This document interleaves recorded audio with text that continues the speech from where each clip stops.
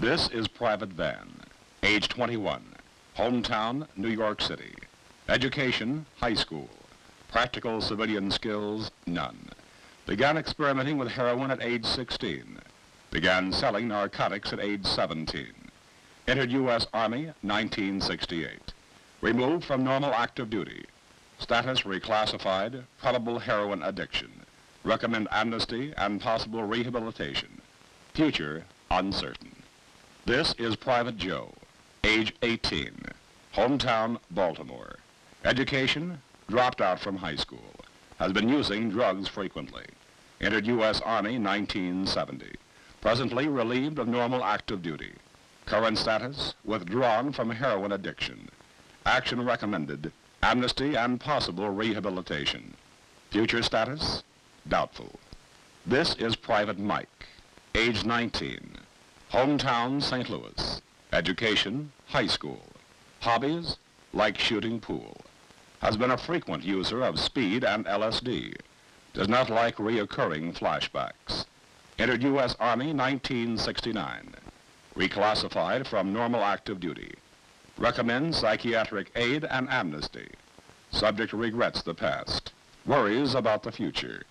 Present status, questionable. This is Fort Bragg, North Carolina. Van, Joe, and Mike are here at the Army's Operation Awareness Program for drug addicts. Their world is different from the ordinary GI. The physical appearance inside Operation Awareness hardly resembles the usual Army barracks. But part of the program intended to reshape the lives of the drug user demands that they voluntarily express themselves in a way that turns fantasy into reality. Each of these three young men have crashed. Each of these three young men hope they will never have to do so again, although statistically, most of them will within a year after completing the program of medical and psychiatric treatments. Well, I started using drugs when I was 16 years old, and I was dealing for one of my friends because I needed some extra money, and I got started snorting it. And I used to snort about 1 bag a day, and then as the time going on, I found I couldn't get high off of snorting anymore, just burning my nose up.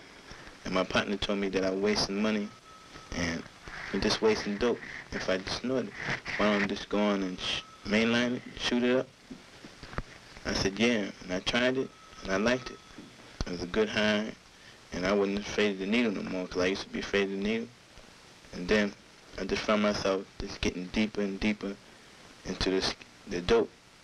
And I got strung out real bad. And that's when my hustling started to begin. And I had quit school to keep my habit up.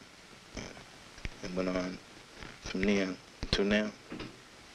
I think my curiosity was really what made me take my first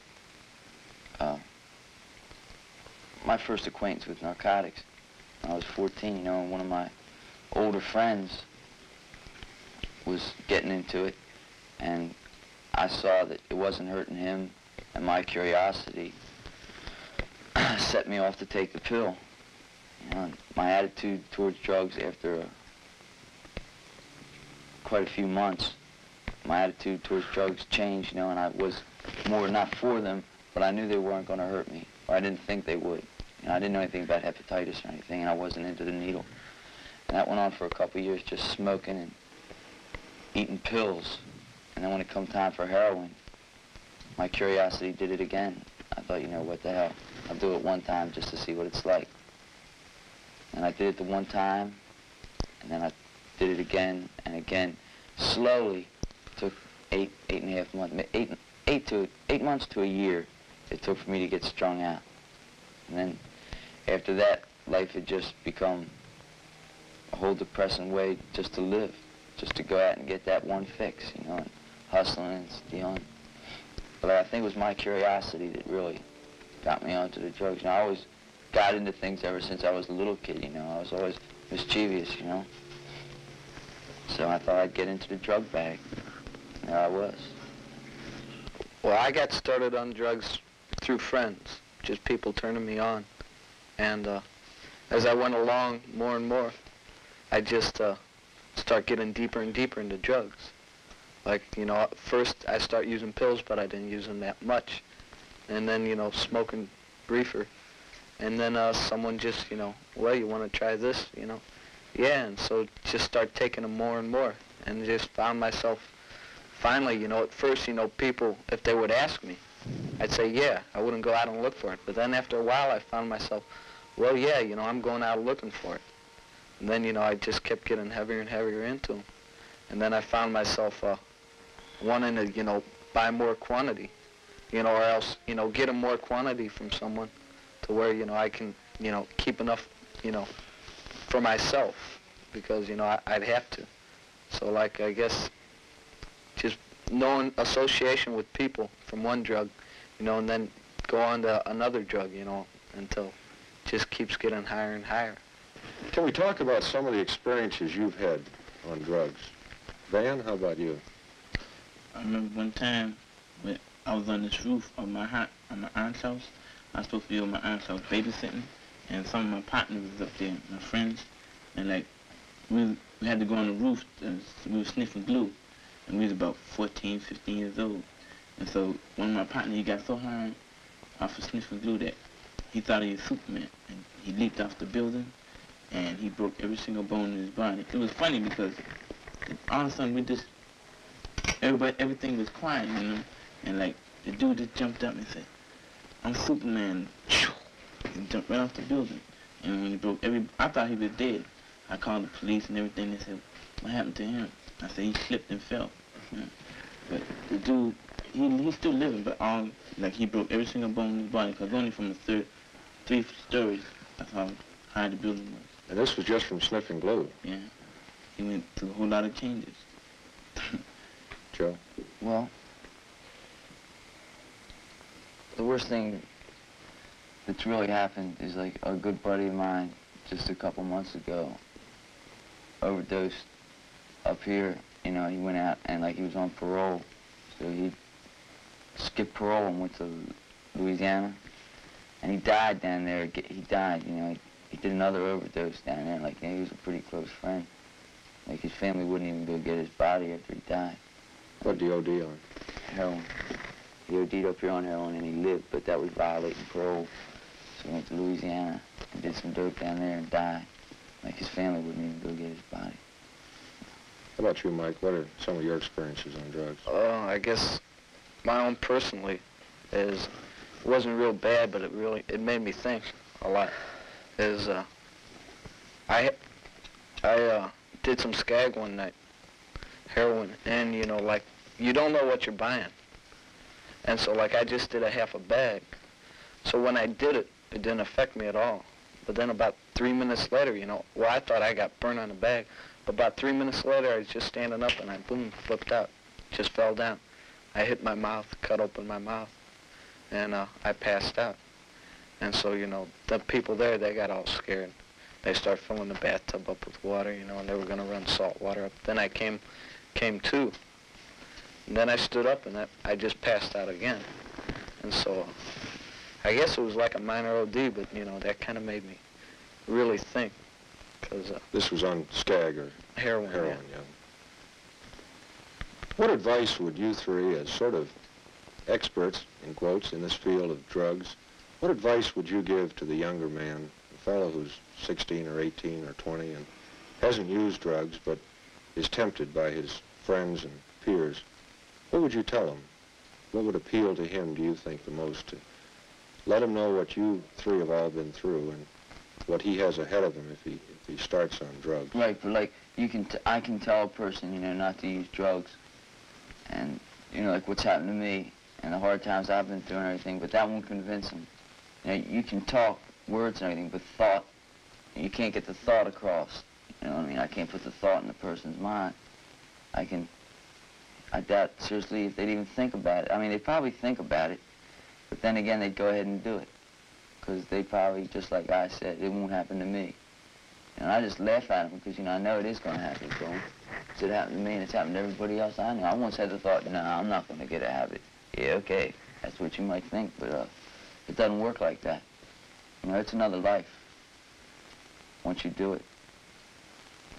Well, I think the best thing you can tell them, first off, is the truth, exactly what it's like.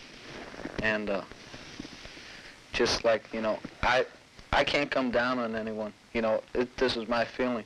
Saying they want to do drugs, saying, no, you know, you're stupid, you know, to use drugs, you know, which it is, because I've used them myself. But all I can do is advise them to watch themselves and try to keep their head together. And if they're going to use them, just watch yourself. Be careful. And make sure you know what you're doing.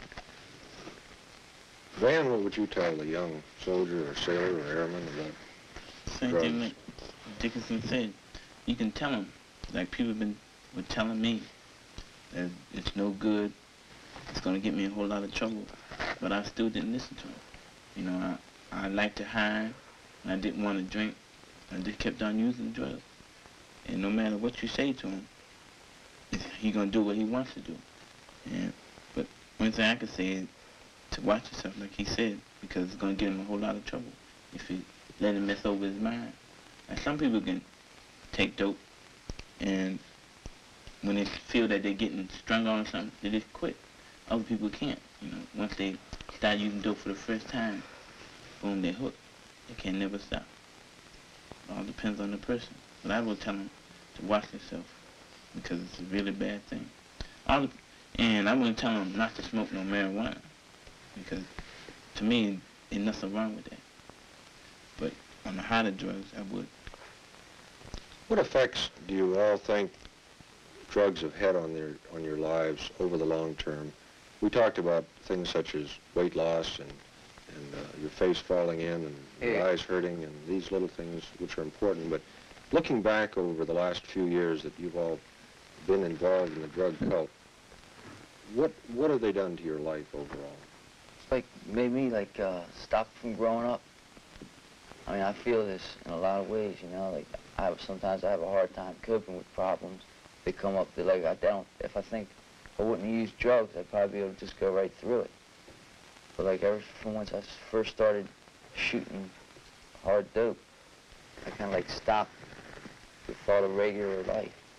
You know, the regular routine. I went to another world.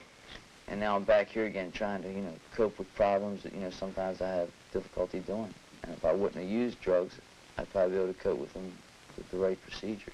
Has it changed your relationship with your family, for example? How about your income? Was that affected? Financially? Oh, yeah. Yeah, I was always broke, you know. And like with my family, do you mean now or then? Both, before and after. I never had much to do with my family when I was strung out. Like before I did, but then when I got strung out, I kind of just wandered off, you know. I didn't want to be around them because like I knew I was getting off and they knew I was getting off and they wanted me around, but they didn't want me around high. They didn't want me to come home when I was high. So I stayed gone a lot of the times. In fact, ever since as soon as I quit school, when I was 16, I like moved out of the house because they couldn't take it and I couldn't take it. Always hassling me. And now they feel, you know, they don't at least giving it the effort to try. You know, even though, you know, I fall back sometimes. Van, how about your life? What have drugs done for you?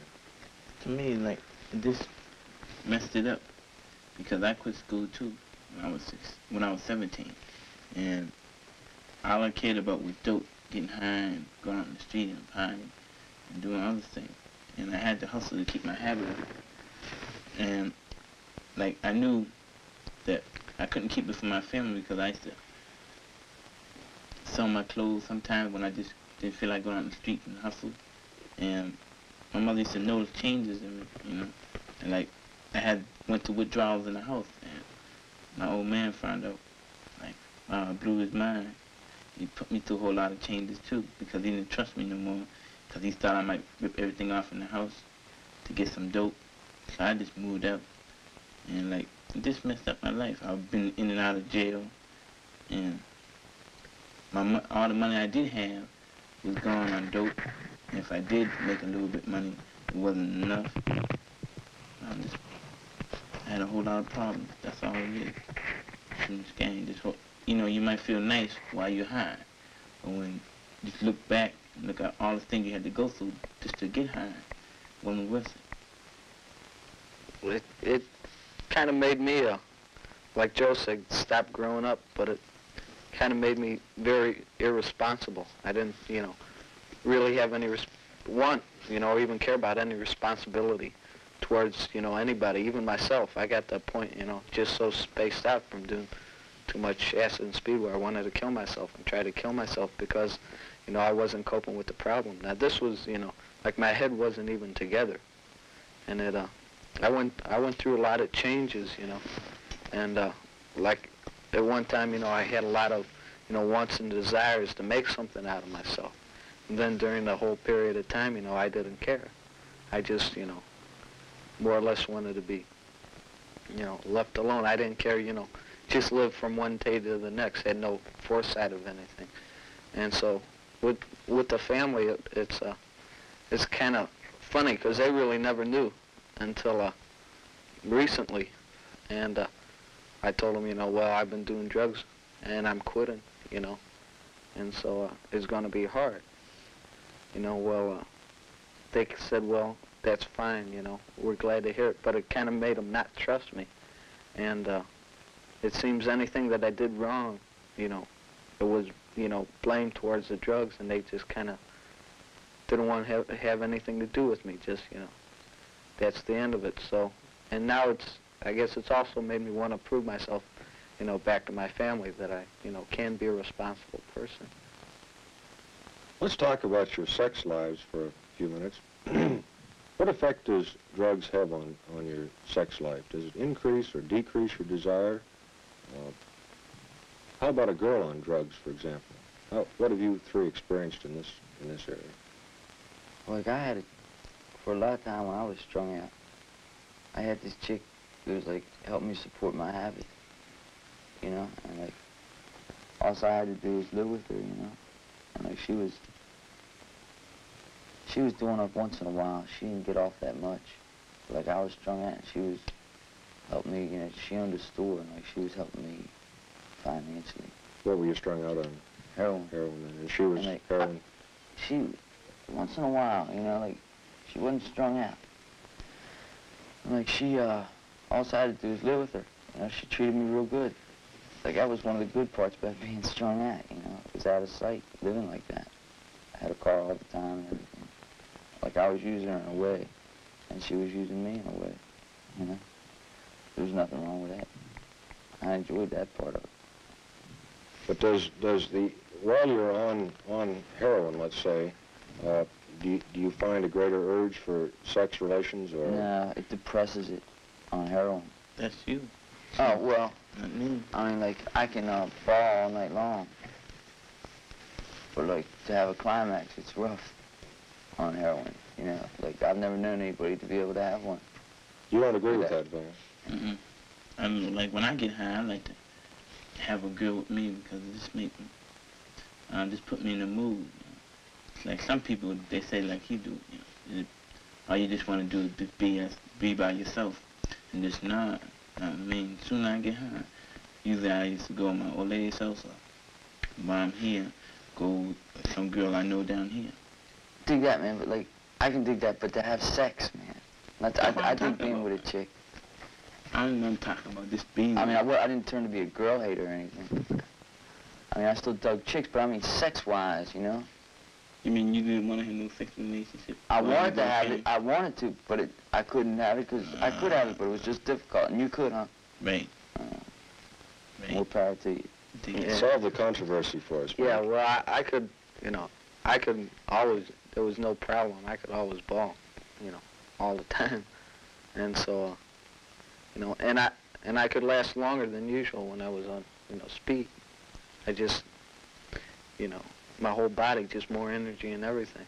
I don't know exactly, physically why, but, the chick dug it, and so, and it was kind of strange because she didn't ever do dope with me. Like, like I'd like, just like to get her stoned, and she'd say no. But then finally, in the long run, it kind of affected me because she just got tired of it because she was supporting, like she'd give me money, to buy the dope, but it affected me in such a way psychologically that I didn't care, you know, if I had it or not. If a gal's on speed and you're not, she'll kill you. You spoke of losing so much weight in your time with drugs. Van and Joe, how about heroin, long-term use of heroin? What happens to your body? Do you lose weight and Yes. other things happen? I found out, like, when I first started shooting dope, I'd lose my appetite. And when it would wear off, I could eat. And then I got to the point where, like, I'd have to shoot dope to get an appetite. If I wasn't high, I couldn't eat. You know what I mean? Like, the feeling towards food. Maybe I could, like, put some bread and some milk, you know, and put it in my mouth and try to get it down my throat. Like, I just usually fired, shot some dope, and then ate. And I'd get real hungry.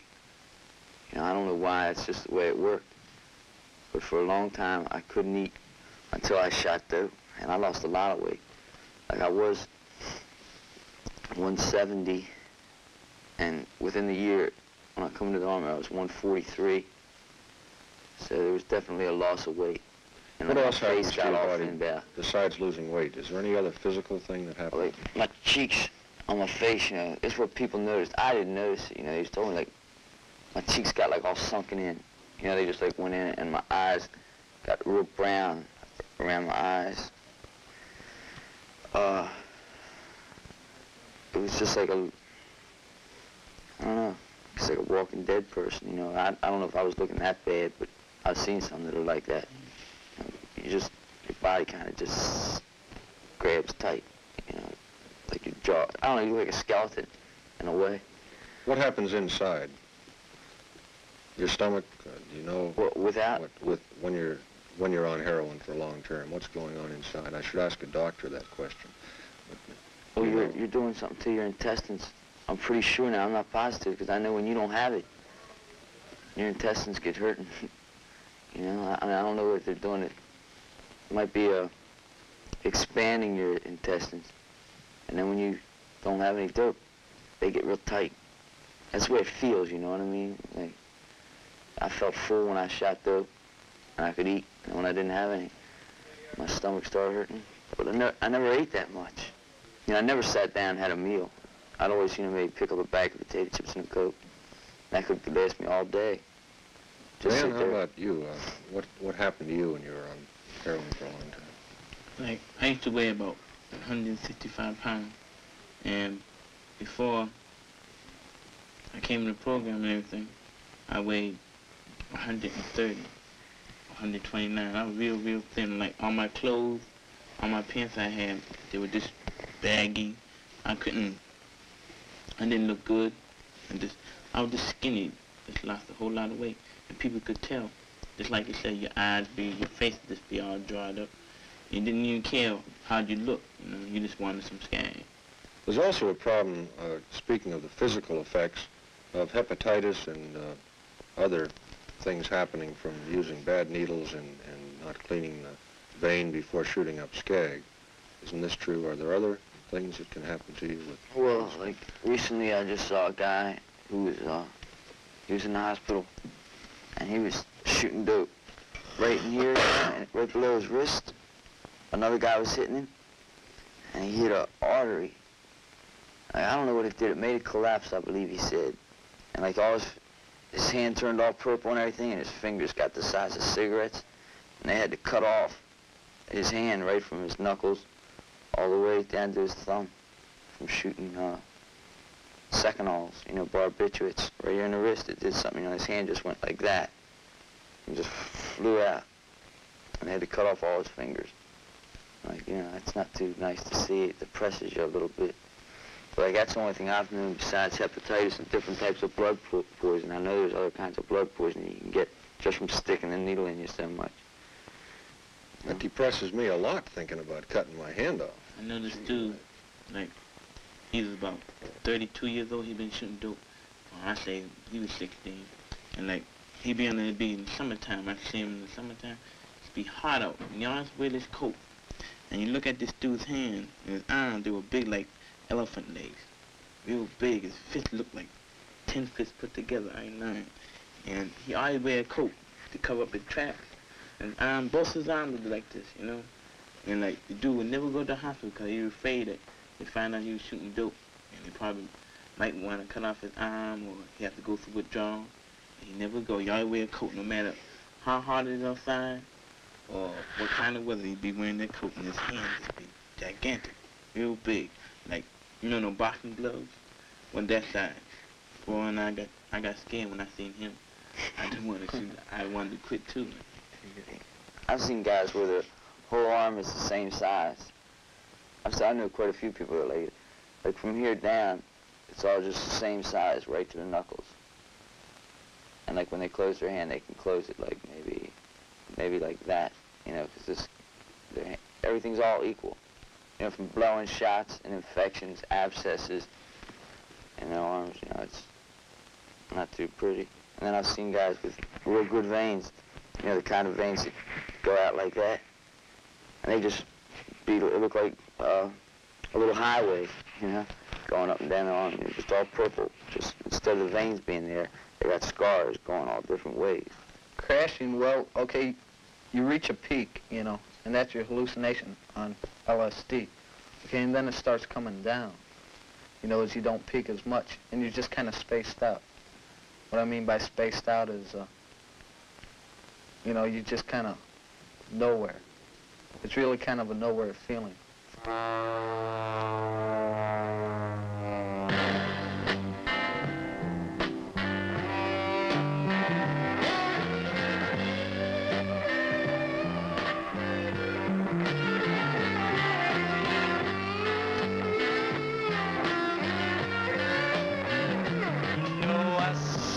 A lot of grass. Oh Lord, I popped a lot of pills. His hand turned all purple and everything, and his fingers got the size of cigarettes. But I've never touched nothing that my spirit could kill. You know, I've seen a lot of people walking around with tombstones in their eyes. I couldn't eat until I shot dope, and I lost a lot of weight. But the pusher don't care. Oh, if you live or if you die. God damn, the pusher. And they had to cut off his hand right from his knuckles. God damn. Hey, I say the pusher. He leaped off the building, and he broke every single bone in his body. I said, God damn, the pusher man. This has been Direction 71, a special report, produced by the Office of Information for the Armed Forces, Washington, D.C.